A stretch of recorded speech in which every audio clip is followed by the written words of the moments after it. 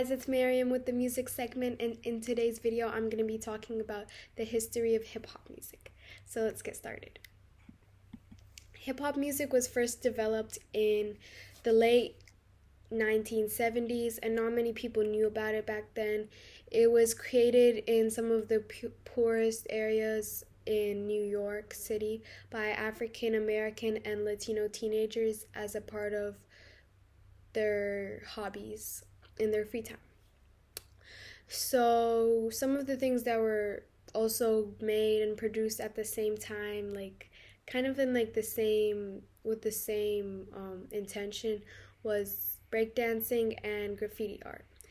They would play disco tracks nonstop and sometimes ask a friend to be their MC. The MC would introduce the DJ and encourage everyone to dance and have a good time. Some MCs tried to be more entertaining by taking time and talking in the beat and creating rhymes, and by doing that they invented rapping.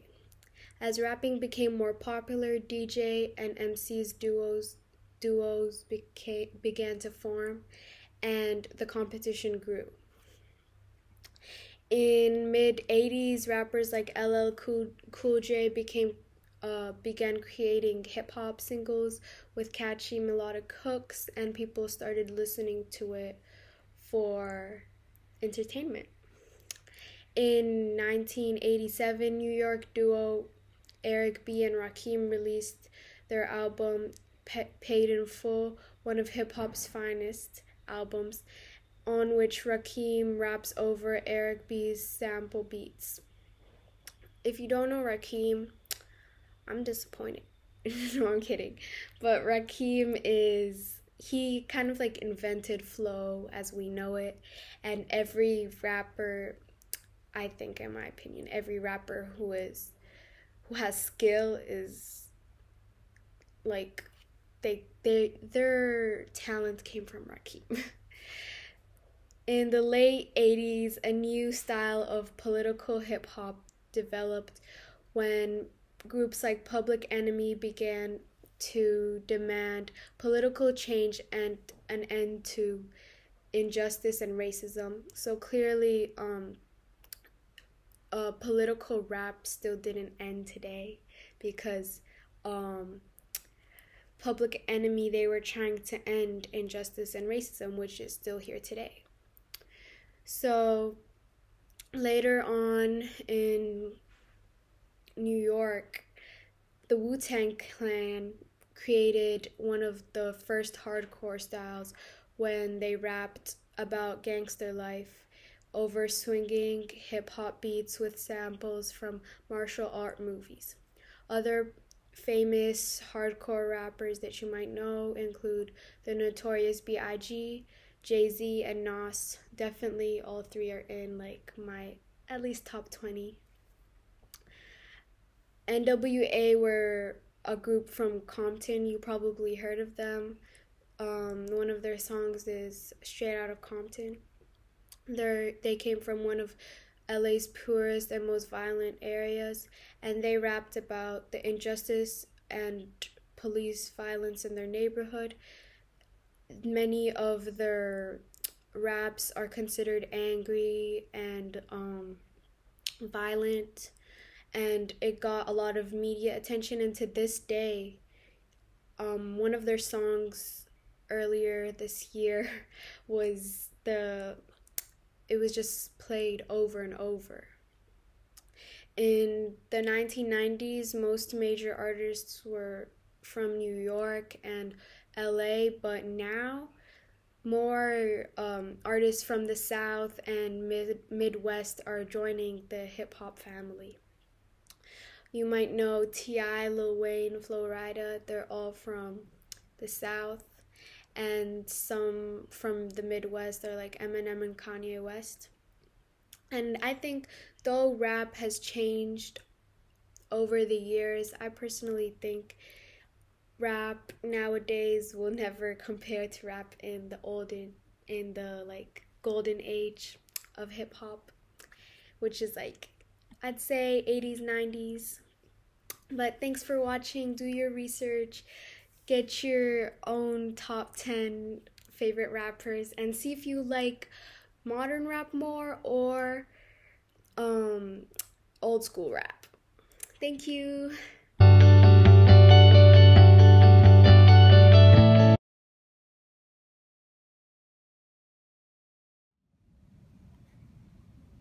Do you like the How to Train Your Dragon movies? I do. They're my favourites. But did you know that the movies are based on a series of books? Well, today I'm going to tell you all about them. It's a series of 12 books. There are 3 movies and some series on TV. The books are written by Cressida Caldwell. The books are similar to the movies, but there are also lots of differences. For instance, Toothless is the main character's dragon. In the movies he is big, but in the books he is really small. I really enjoyed these books because they are really adventurous and heroic. The stories are about a young Viking called Hiccup Horrendous Haddock III. Vikings are renowned for being tough and fearless, but Hiccup and his red fish legs are the complete opposite of all that. Hiccup is the chief's son and the heir. The stories begin with him in Viking school where he finds his dragon Toothless. Each book is its own adventure, but across all the books he is trying to find 5 lost things from his great-great-grandfather Grimbid the Ghastly. The person that collects all the lost things can become the new king and bring all the tribes together. I would highly recommend this series of books to people in grade 2 to 5 who like chapter books that are full of adventure and a little bit funny. The Lower School Library and the Qatar National Library has these books. Thank you for watching. Bye!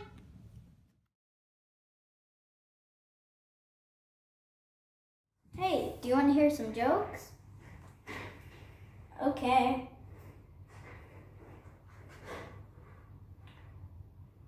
Why did Superman sit on the school roof? Because he wanted to get to high school.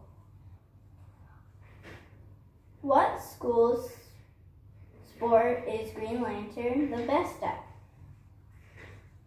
Boxing. All his power is in the ring.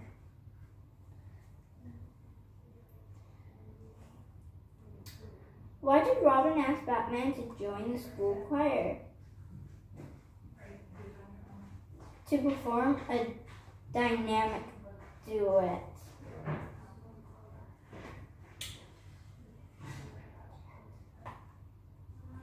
Why is Catwoman afraid? Why did Catwoman never use a computer? If you want to find the answer, you can find this book at LS Library. This book is called DC Superhero School Jokes. Why did I recommend this book? I recommend this book because because superheroes are really cool, and when you add superheroes and jokes together, it's even cooler. Why did I choose superheroes? I chose superheroes because superheroes are a fun fairy tale. Gotta go. Bye.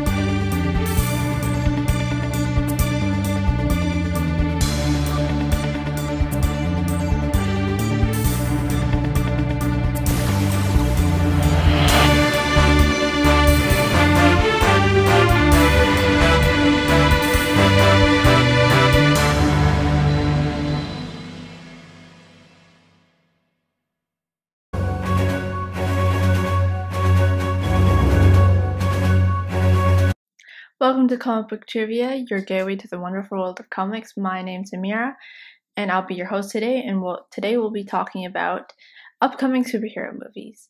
First, we have Morbius, Marvel's very own vampire, and this movie is releasing on March 9th, 2021. Then we have the delayed Black Widow, releasing May 7th, 2021.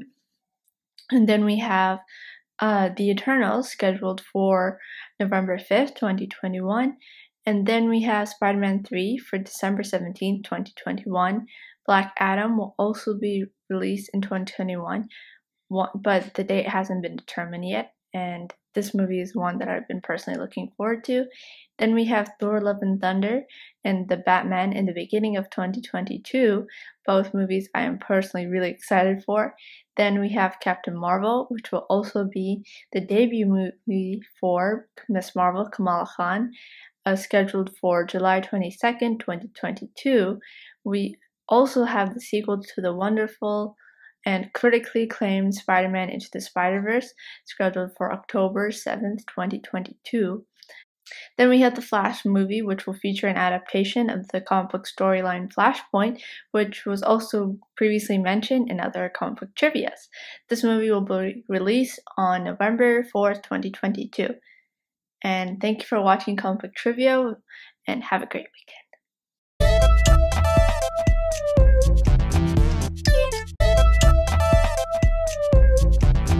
Good morning, everyone, and welcome to Fun Facts. This week in Fun Facts, we're going to learn about music. The first fact is, Rod Stewart held the largest free concert in 1993 in Brazil, in which an estimated of 4.2 million people attended. Eminem's song, Rap God, had the most words in a song, at 1,560 words. Your heart rate adapts to the music that you listen to. The faster the music is, the higher your heartbeat. The music you listen to and your memories are stored in different parts of the brain. That is why people with Alzheimer's disease can remember songs and melodies. Flowers and plants grow faster in a musical environment. Thank you, everyone, for joining us for this week's look at Fun Facts. I hope to see you all next week.